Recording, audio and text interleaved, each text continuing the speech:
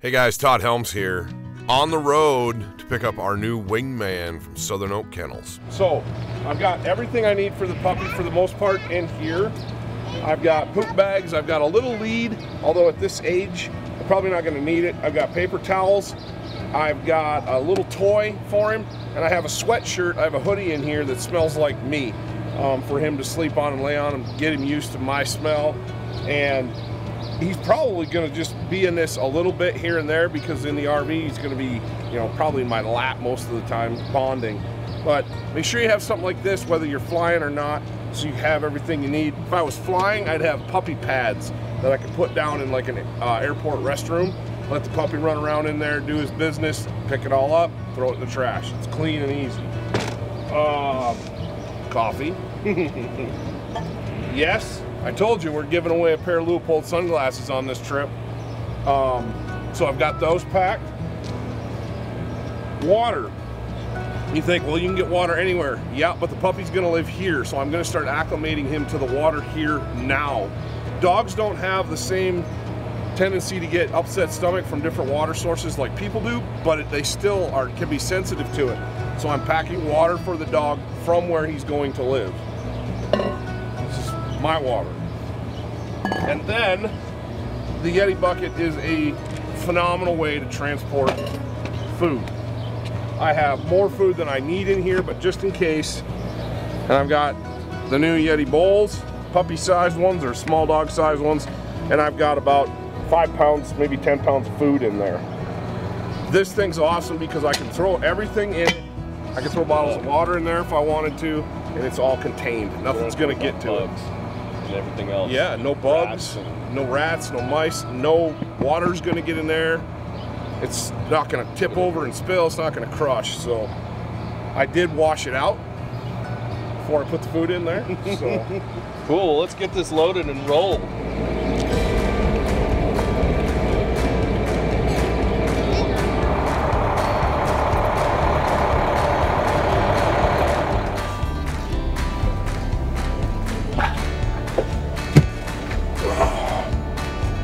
Wow, these chairs are something else.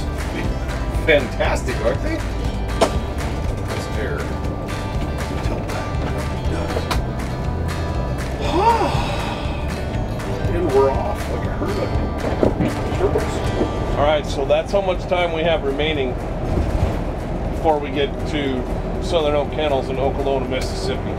20 hours, 59 minutes, 42 seconds.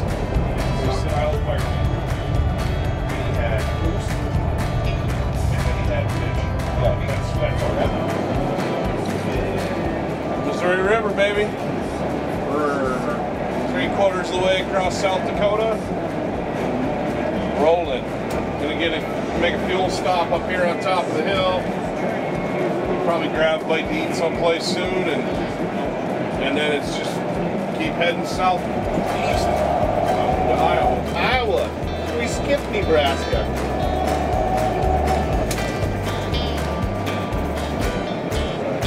Morning, everybody. It is about 7 o'clock. We are between Omaha, Nebraska and Kansas City. Yes, I'm still wearing the same shirt that I was yesterday. We slept for a couple hours last night in a Walmart parking lot. Anybody that's traveled cross country in a big rig or an RV has probably stayed a night in a Walmart parking lot. That's what we did. Crashed for a couple hours, got some sleep. Coffeeed up this morning, and we're on the road. We're making great time and excited. We're more than halfway, and it's kind of hard, or it's kind of crazy to think that this next leg of the journey's, you know, it's broken up into smaller little chunks, so it seems like it goes faster when you're just pedal to the metal coming across Wyoming and South Dakota with wide open space in front of you. Nothing but the wind to push you along. It seems like it takes forever to go 100 miles, but here it breaks it up pretty quick. Interesting how the topography changes, you know, the vegetation's different. Getting excited to see that little black puppy, so here we come, Barton. Headed your way, man. We are 2 hours from Southern Oak Kennels. It is puppy day. I'm stoked. I'm absolutely stoked. These guys are like, hey, whatever, it's a dog.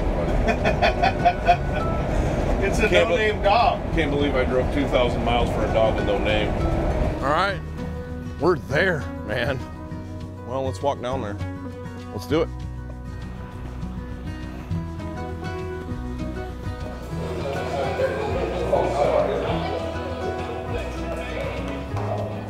That's mine over there. The one you can't hardly see. Hi, bud. Oh, hi, buddy. Hi, buddy. He is precious. Hi, buddy. It's so sweet. Puppy breath. Puppy breath. Hi, buddy. Hi, buddy. Here he is. Can you say hi? Yeah. Hi, buddy. I'm Barton Ramsey and founded Southern Oak Kennels a little over a decade ago. And we import, breed, and train Labrador Retrievers from the United Kingdom and Republic of Ireland. And so this is our headquarters, and we send puppies home from here for the next little bit. We're about to actually pack it all up and move and rebuild. Cool. Well, thank you for having us here today. I mean, you had a pile of people when we walked in. Yeah, we had 2 litters going home today. For us, it could be just another day. Like, it's work. You're sending puppies home, but everyone's getting what's going to be their next hunting buddy and family member for, 10 to 15 years, and that's a big deal. So you want to make sure everybody, gets to have the fun, full experience of being here. It's like anything, you want people to come back. Sure. You get somebody that buys a dog. The dog's only part of the equation. They want to feel like they're part of the Southern Oak Kennels family, probably, for lack of a better word. Yeah. Yeah, we try to make that happen for sure. And we said early on, we had a few people that bought dogs from us who had purchased dogs in the past from other places, and it kind of baffled me, like, why didn't you go back there? And I told Bethany, my wife, I said, look, my goal with all this is that I would sell these people a dog, and their kids a dog, and their grandkids a dog. I want them to keep coming back to us because they trust us as a breeder. Yeah. Ah, that's cool. That's cool. Well, this is a first-rate deal. I mean, we walked in here, and I bought dogs from other breeders. You see the dogs on the tailgates at sporting goods stores, and but I know for me, I had a quality British Labrador, I still have, at home, and it got to the point where I need another one. Yeah. And I start looking around, looking at who's doing what, looking at who's got what dogs, and I am no pedigree expert, I am no bloodline expert, but looking at what you guys do, looking at how you run your operation, how you handle yourselves, and have branded this and built this brand, I was impressed. Thanks, man. We appreciate it. What's the process? What's the thinking? Because there's definitely it doesn't just happen. Right. You got to build it. Yeah, before doing Southern Oak Kennels, I was in church ministry, and part of my job was to create community and help community to flourish in a group of people that were centered on a singular sort of passion. Sure. And I was able to take that, and when we started Southern Oak Kennels, it just sort of naturally became what I would do. Is it wasn't just about the dogs, it was about, hey, I want people to feel like they're a part of a community. Dogs are something that people are very passionate about, for good and for bad, better or worse. And if you can build some community around that, which I think we've done with our social media, with this place, with our events that we do, and with just bringing people together around something that they love, which is their dog, that really is what built the brand for us. We didn't have to do as much work on branding as much as we did building a community, and our community became the brand. So it was really fun doing it that way, and the other part of that equation is you still have to have dogs that meet the standard and that are what people expect. So you have a really killer brand, and after a year or so of selling people dogs that don't make the cut, then the word gets out. So we really emphasized a lot on having dogs that we like, dogs that are, this is what I would want to own, this is what I would want to hunt over, this is what I do hunt over, and that's what we're going to produce. If the dog doesn't enhance your experience in the outdoors, then you're really missing it. I mean, it's such a fun part of hunting when you have a dog that when you leave, you think, this was a really fun hunt, but it really was excellent because of the dog. The dog made it like worth being out here. Right. And you remember great hunts. You know, I can tell you some hunts I've been on that like, hey, that was a real banger. You know, like we really got into them, but I really remember the great retrieves. After, when it came time for my next one, I went, I want to do this. I want to be more purposeful about this. Yeah. What is it in your mind? What does that process look like? Yeah. You know, I used to train dogs just for the general public when I first got into this, and I trained a chocolate lab that was just phenomenal. Like, he was a great dog. And I asked the guy, where'd you get this dog? And I think he paid $200 for him, got him out of a newspaper ad. And I remember thinking, my goodness, like, how did you wind, this dog's a stud, you know, killing it. I trained dozens of, this dog's probably not going to cut it. You know, like, I'm going to make you a dog that'll go retrieve, but man, this is not.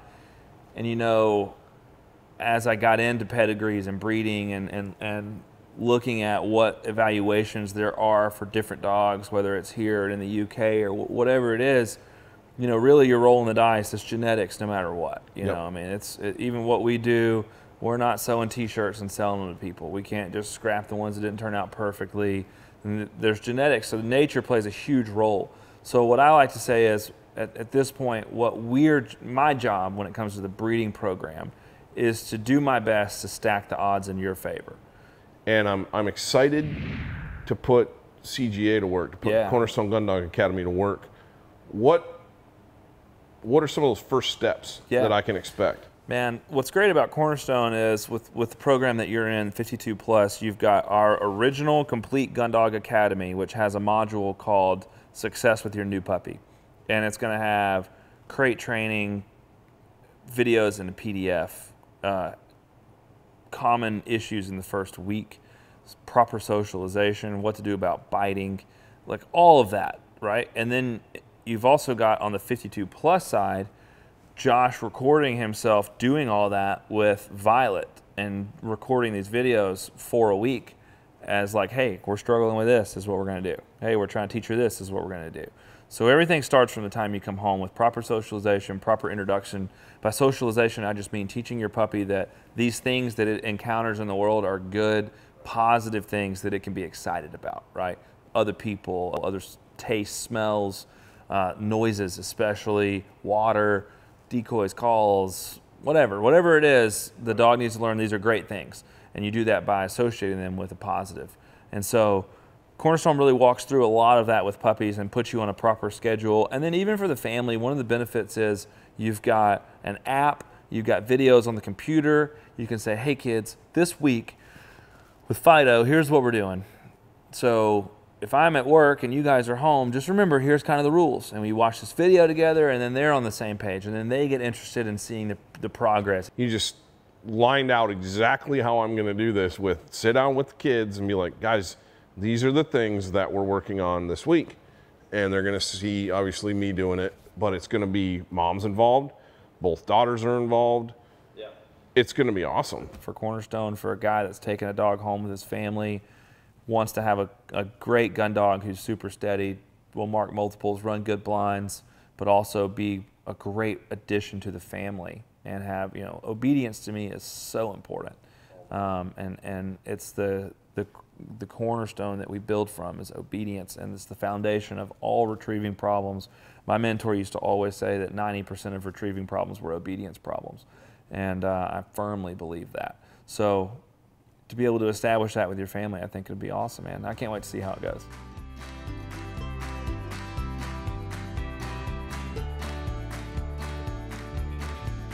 I guess what I was thinking is, you know, we travel around, we're going places and doing, stopping places and doing stuff.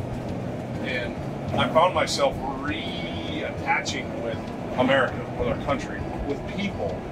I think it's easy, and I've fallen into that trap where you might look down your nose at other people, or you might like, well, I'm not going to go there because they're like this, or I don't want to go here because it's not safe. And this trip's been a reminder for me then maybe I'm getting a little narrow-minded. One of the easy things to do, especially coming off of the the last 18 months that we've had in this country and the world. Right. One of the easy things to do is to lock yourself in your house, or lock yourself in your neighborhood or your community or even your state. And our state is a perfect example of that. I guess the COVID-19 hoax that happened in the last 18 months. And I'm not saying that that there wasn't a disease. There was. Right. It did exist. Right. But where our country went with that, where our world went with that, versus where our state, Wyoming, went with it, completely different. South Dakota, completely different. Two reasons why we drove through Wyoming, South Dakota, and the odd thing, when we got to the South Dakota border, we were almost halfway there. Halfway here. I know, it's crazy. But it's easy for us to lock ourselves into that community and not explore. And I'm telling you, this was a great reminder that our country is really diverse. Our country, not only in the people, the weather, the environment, the crops, the everything. And it is get out there and explore it, because it'll give you an unbelievable appreciation for how hard our country works, or how hard our country has worked, the history of our country. If you remember what we have gone through and what we have done as a society and as a country, they didn't even have a chance. Are you kidding me? That's nothing. It was a reminder to me that this country is great. It is an awesome, awesome country. Get out there, visit with people, talk to people, stay in a Walmart parking lot for a night. It was awesome. It was absolutely awesome going to that Walmart this morning, and everybody's like, how are you doing? How are you doing? It's just wonderful. And the infrastructure that this country has that allows us to travel like this is insane. Absolutely insane. You can't do this in very many other countries. Not for 2,000 miles. So get out there, do it. Grab a puppy. Tell Barton hi.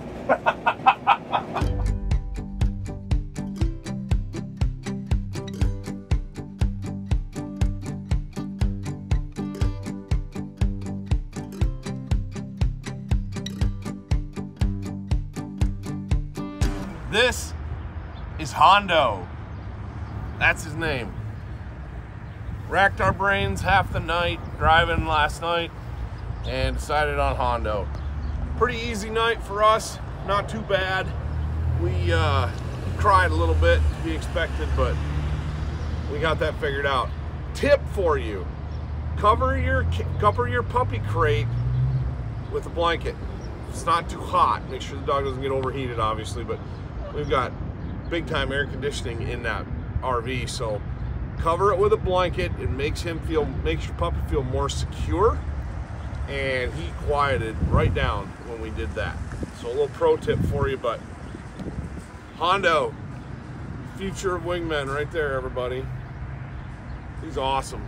He's awesome. I can't say thank you enough to Southern Oak Kennels, Barton Ramsey, Corey and Chris at Wages. You guys are awesome, man. Super stoked to see what the future holds.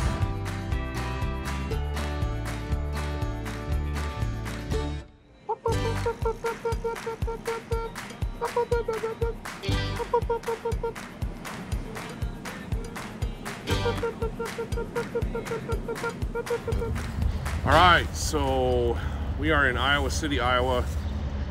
We left Southern Oak Kennels headquarters yesterday. Drove for a couple hours, got north of Memphis. Actually, we got all the way to Kansas City. Crashed for the night, and we're almost to I-90, which is kind of the home stretch for us. We're gonna shoot for western South Dakota tonight, put us in there about midnight, I think. And then we'll crash, get rid of the RV in the morning, and finish the final leg in a pickup on the way home. He has been a rock star. The training pads in the shower have been brilliant. He's gone bathroom a couple times in there. We stop and let him out as much as we can while still making time. Balancing feeding and watering. He eats, drinks some water. Within 20 minutes, 30 minutes, he's got to go to the bathroom. The shower with the training pads has been perfect for that. So we're making headway, aren't we, Hondo? Let's go.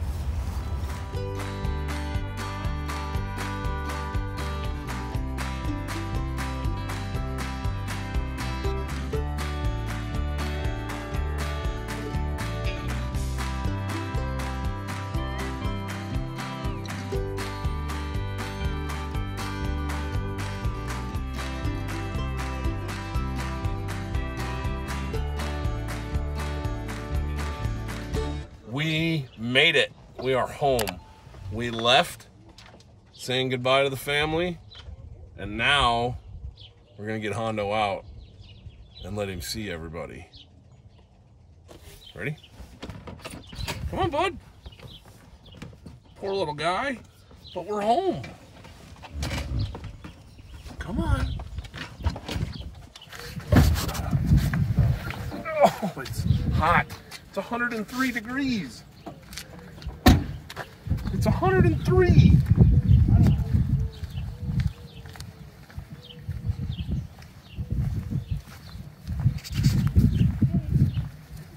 Here he is.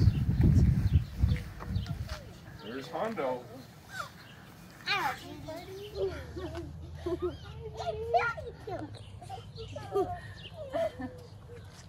He's gonna climb on you.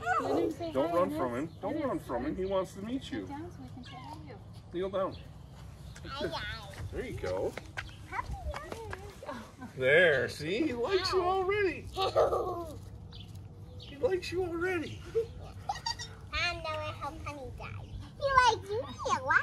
I wonder how tough. He's soft. Go pet him. Well, here we are, home at last.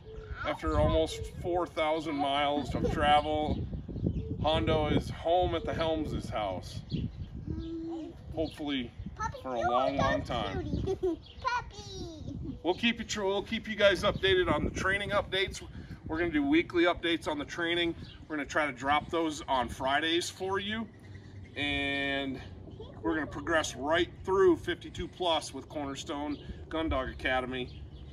And we're gonna make this guy into a stellar gun dog with that program.